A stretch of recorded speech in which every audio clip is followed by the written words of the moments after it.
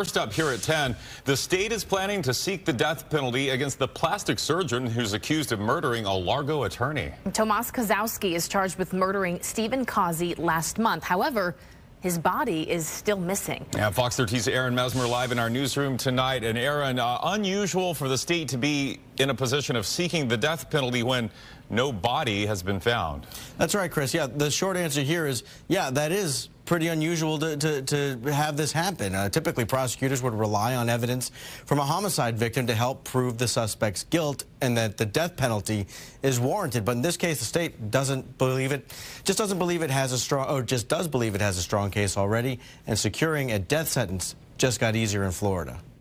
Largo attorney Stephen Causey has been missing for more than a month, but prosecutors believe they have enough evidence to prove he was brutally murdered by Tomas Kozowski and to convince jurors that Kozowski deserves the death penalty. If they're able to show that it's heinous, atrocious, and cruel in the way that he killed this victim, they can get death. On Friday, the Pinellas State Attorney filed a notice of intent to seek the death penalty in Kozowski's case.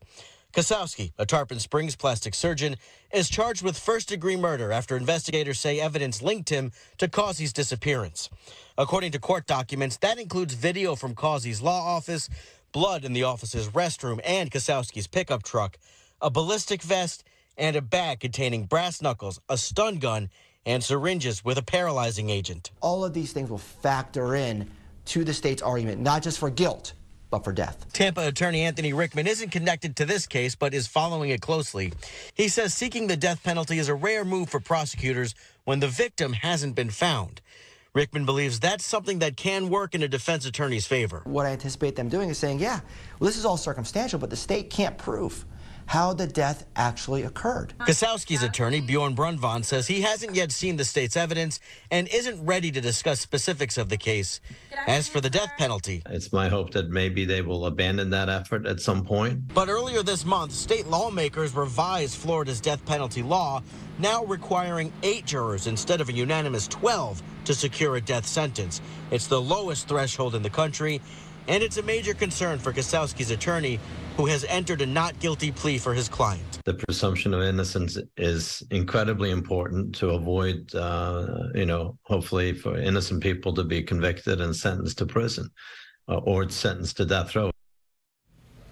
Yeah, Rickman says to get a death sentence, the state would need to prove to a jury, 1, that the murder was premeditated, 2, that it was committed in a heinous, atrocious, or cruel manner, or 3, that Kozowski stood to gain something from the murder. And Rickman says the state only needs to prove one of those is true to potentially secure a death sentence. Chris? And you know, investigators are still searching for any remains or anything else that can make the prosecution's case as strong as possible against him. All right, Aaron Mesmer live for us. Thanks, Aaron.